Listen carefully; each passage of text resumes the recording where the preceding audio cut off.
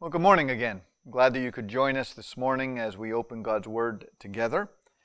Today, we come to the end of our study of the life and ministry of Moses. I hope that you've found it to be valuable and challenging for your own life. Last week we looked at some of Moses' final words, his final address, as we find it in the book of Deuteronomy, where he lays out for one last time the things that he considers to be of first importance, that he wanted to make sure that the people of Israel would not forget or neglect. But at the very end of the book of Deuteronomy, in the final chapter, we find there the record of Moses' death. And the writer, who under the inspiration of the Holy Spirit adds this obituary, we could perhaps call it, onto the end of this book, gives in the final verses this eulogy. He says, "Since then no prophet has risen in Israel like Moses, whom the Lord knew face to face, who did all those signs and wonders the Lord sent him to do in Egypt, to Pharaoh and to all his officials and to his whole land. For no one has ever shown the mighty power or performed the awesome deeds that Moses did in the sight of all Israel." There's no question that Moses was an amazing guy, great man of God, as we've seen through this study. And he continues to have an incredible influence, even long after his death. You know, echoing the words there at the end of Deuteronomy, we might say that there's nobody like Moses. Except that earlier in the book of Deuteronomy, Moses himself makes this interesting statement in chapter 18 and verse 15. He says to the people of Israel, "This is what God has told me, that He is going to raise up for you a prophet like me from among you, from your fellow Israelites, and you must listen to him." Who's he talking about? Well, most Bible scholars consider this to be a messianic prophecy. That is to say that it was a prophecy about the Messiah who was to come. And the New Testament certainly understands it as such. Peter, for example, in his sermon in Acts chapter 5, identifies this passage in Deuteronomy with Jesus. He's talking about Jesus. And so the New Testament reveals to us that one who is greater than Moses has come. He's come to deliver us, not from slavery in Egypt, but from slavery to sin. He's the one who would fulfill the law and the prophets. So Jesus came to live among us, fully God and fully man. And so as we finish our study of Moses this morning, I want to take you to one more passage, but this time in the New Testament. Turn, if you would, to the Gospel of Luke and to chapter 9, Luke 9. This same episode in Jesus' life is also recorded in Matthew chapter 17 and in Mark chapter 9, but we're going to focus this morning on Luke's account. This passage describes what's come to be called the Transfiguration. So I invite you to follow along as I read verses 28 to 36. Luke 9, 28 to 36. Here's what it says. "About 8 days after Jesus said this, he took Peter, John, and James with him and went up onto a mountain to pray. As he was praying, the appearance of his face changed, and his clothes became as bright as a flash of lightning. 2 men, Moses and Elijah, appeared in glorious splendor, talking with Jesus. They spoke about his departure, which he was about to bring to fulfillment at Jerusalem. Peter and his companions were very sleepy, but when they became fully awake, they saw his glory and the 2 men standing with him.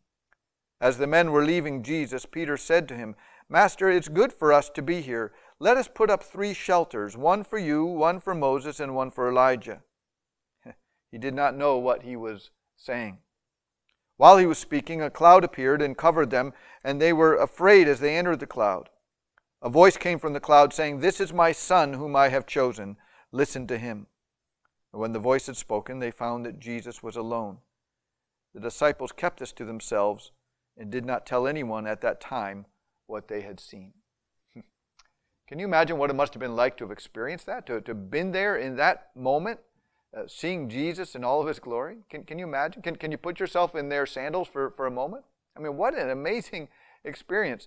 There was Jesus, the Jesus that they knew, the Jesus that they traveled with for almost 3 years by then, their friend, their teacher. There was Jesus glorified before their very eyes. And there were Moses and Elijah, arguably 2 of the greatest heroes in Jewish history that every Jew would be thrilled to meet. There they were. How were they how were the disciples able to identify them as Moses and Elijah since they'd never seen them before? I don't really know, but it seems to have somehow been clear to them that that's who they were. Interestingly, if you remember your Old Testament, both of these men, both Moses and Elijah, had had encounters with God on a mountaintop before. Both had seen something of God's glory. Do you remember that? Elijah on the mountain, the earthquake, the wind, the fire, and then the quiet whisper of God. Moses, of course, spent 40 days on the mountain with God. And it says that Moses' face actually shone when he came down off the mountain because it reflected something of the glory of God, of having been in the presence of the Lord. And now here they are again on another mountaintop in another encounter with God, whose glory is so vividly and brilliantly displayed there in Christ. And it tells us that Moses and Elijah and Jesus were talking together. What were they talking about, we may wonder? Well, it's interesting. Only Luke adds this particular detail in his account. Look at verse 31 here. They spoke, Luke says, about his departure, which he was about to bring to fulfillment at Jerusalem. What does that mean, his departure? Are they talking about when he would ascend into heaven? Well, no. It says instantly that he would bring it to fulfillment at Jerusalem. That's maybe kind of a strange way of saying it. So what does it mean? Well, it's very interesting here that when Luke talks about Jesus' departure, he doesn't use the common Greek word that he might have used in that place. Instead, the word that he uses here for departure is the word exodus. They spoke, Luke says, of his exodus. What's that remind you of? What's that bring to mind? Moses, right? And the exodus from Egypt, the deliverance of the people from slavery. It brings to mind the Passover and the sacrifice of the Passover lamb, the blood that was put on the doorpost there so that the death angel would pass over. It's all there. So what departure are they talking about here? I believe that what they're talking about is the cross. They're talking about our deliverance from slavery to sin through the blood of Jesus, the Lamb of God. All that we saw foreshadowed back in the book of Exodus is coming to its complete fulfillment here in Jesus. If you look back a few verses in this same chapter, you will find that Jesus had been talking to his disciples too about his death. It was something that was hard for them to understand, to grasp. What do you mean? What do you mean you're going to die? In fact, both Matthew and Mark record that Peter actually rebuked Jesus. It's not going to happen, he said. I won't let it. And you remember that Jesus responds with some pretty strong words, saying, "Get behind me, Satan." He says, "You're a stumbling block to me. You don't have in mind the things of God, but the things of men." And now here they are on the mountain, and they're seeing Jesus in all of his glory. And Peter, in essence, says, this is more like it. This is how it ought to be. Let everybody see your glory, your power. Show them who you really are. Set up your kingdom. Let's not talk about the suffering and rejection and death. This is the way to go.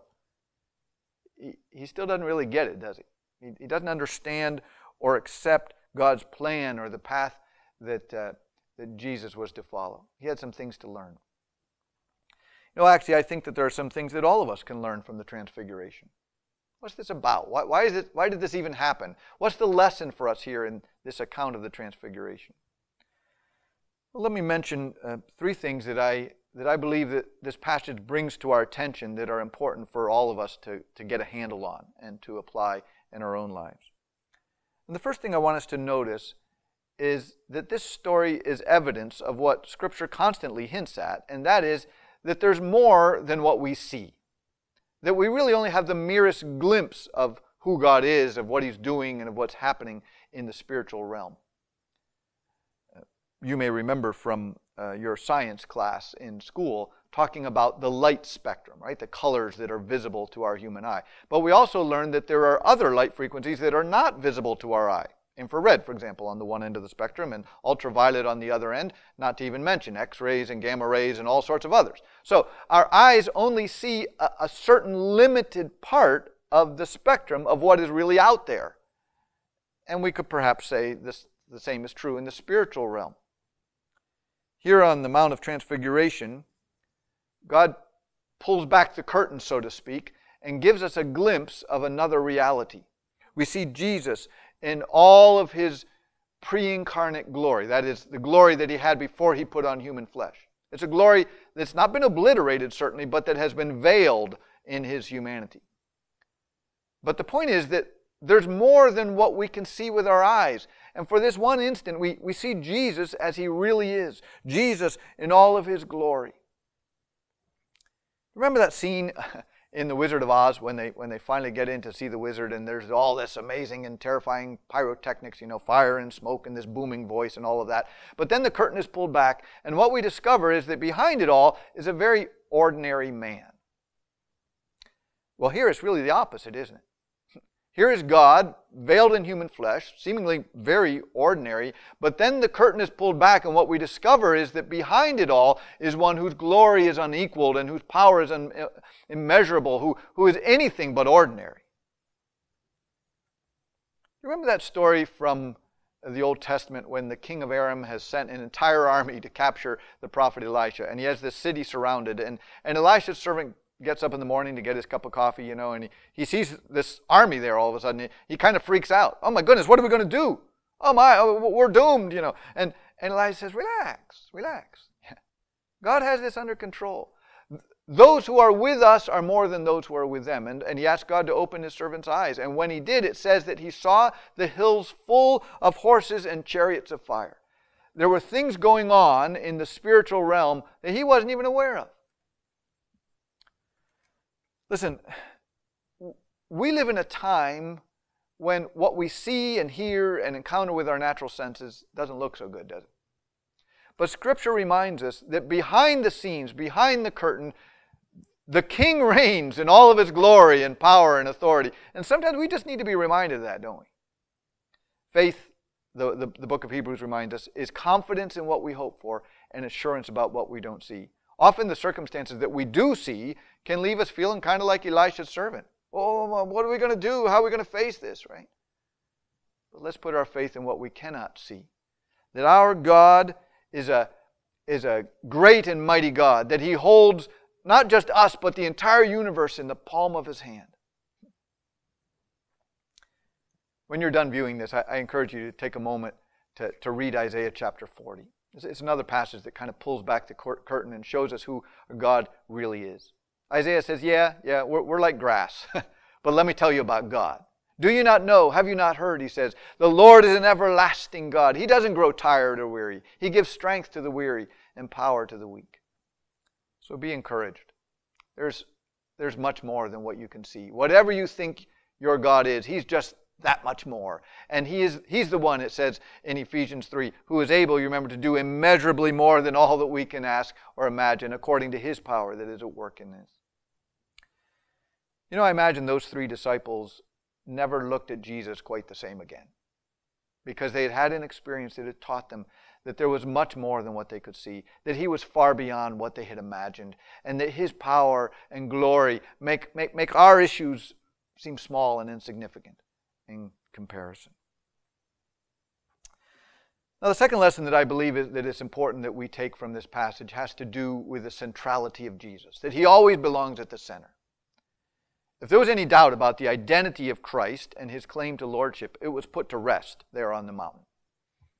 If there was any doubt about who belonged at the center, the voice there settles it once and for all, doesn't it? Jesus is without question the lead character in this scene, the undisputed focus. So we may say, well, what are Moses and Elijah doing here then? Well, Moses and Elijah were, of course, two of the most significant figures in Jewish history, and we could say that here they represent the law and the prophets. So why are they here? Well, both the law and the prophets point forward to the one who would come, to the one who would be the fulfillment of the law and the prophets. And now here he is, Jesus, the Messiah, the Son of God in human flesh.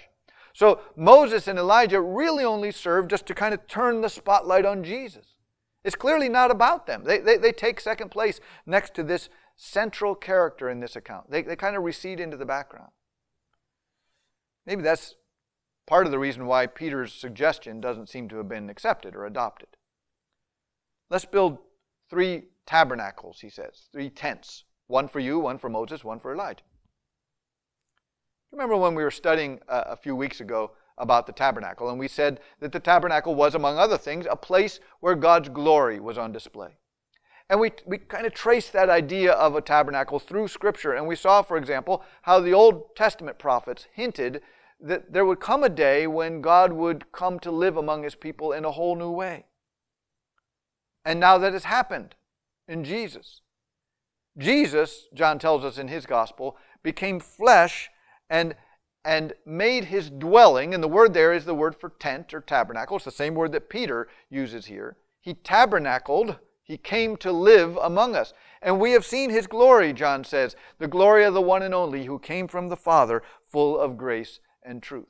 You know, when John wrote those words, he may very well have been remembering back to this very experience on the Mount of Transfiguration. But my point is this, that they didn't need 3 tabernacles on the mountain that day. They already had one, Jesus, and that's all that they needed. Jesus was there, God in human flesh, tabernacling among us, living among us, and the very glory of God was manifested in Him. Sure, Moses and Elijah were important figures, but the only one who really counted that day was Jesus. And He's the one who Moses was speaking of, you know, when he said that God would raise up a prophet from among them. And in fact, this is the one who's been pointed to all throughout our study of Moses. I mean, we've seen Him in the Passover. We've seen Him as the one who delivers us from slavery. We've seen Him as the bread from heaven, the one lifted up on a pole, the rock that gives us living water, the tabernacle where God lives among us. He was the Lord our banner, our healer, our deliverer, our provider. All through the story of Moses, we are constantly being pointed toward Christ. And now, here is Moses on the Mount of Transfiguration, and what is he doing? He's pointing us to Christ. He's the one at the center of all things. He's the one at the center of the worship that's going on now in heaven and will go on for eternity. When all of creation is singing, "Worthy is the Lamb who was slain to receive power and wealth and wisdom and strength and honor and glory and praise." He's at the center of all things. But the question is if He has the central place in your life now. That's the issue. Does He occupy the throne of your life? That's His rightful place. Does He have central place? Oh, listen, don't put Him to one side. Let Him be the center of your life. Now, the final point that I want to make today is one that we really can't miss because God Himself says it so clearly right here in the text. Listen to Him, He says. That is, listen to Jesus. In fact, if you'll remember, that's the very thing that Moses says as well about the one who is to come. God will raise up for you a prophet, He says, like me from among you, from your fellow Israelites, and you must what? You must listen to Him, He says. And let me be quick to point out that in the Bible, the idea of listening always includes obedience. If you don't obey, then you really haven't listened. Now, it's almost amusing here in this passage to see what happens to Peter, isn't it? It's classic Peter, really. He's the first one to blurt something out. He usually is. Mark's gospel tells us that Peter didn't know what to say, but typical of Peter, he goes ahead and said something anyway. It's never stopped him before, right? And as we've seen, it was not really a very helpful or appropriate suggestion. And the funny thing is that God interrupts him. Did you notice that it says that it was while he was speaking that a cloud covered them and a voice came? While Peter was still talking, God interrupts and says, "This is my son whom I've chosen. Listen to him."